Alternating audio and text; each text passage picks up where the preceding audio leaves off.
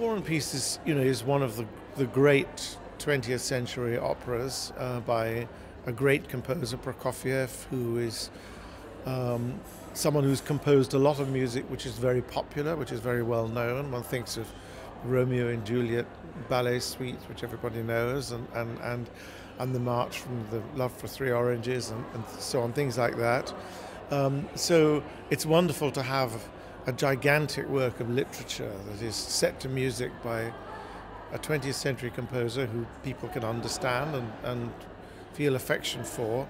And it's a hugely rich tapestry of private and public events, which was of course part of the idea of war and peace. So in peace it's love and romance and elopement and balls and all of this kind of beguiling life of a wealthy Russian society, and then suddenly they are plunged into a crisis with the invasion by Napoleon, and everybody is in different ways galvanized to express really their nationhood in defending it against Napoleon.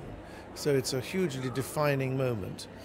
And we have a lot of problems today with our relationship with Russia, and we wonder sometimes why Russia behaves in such a suspicious and hostile way.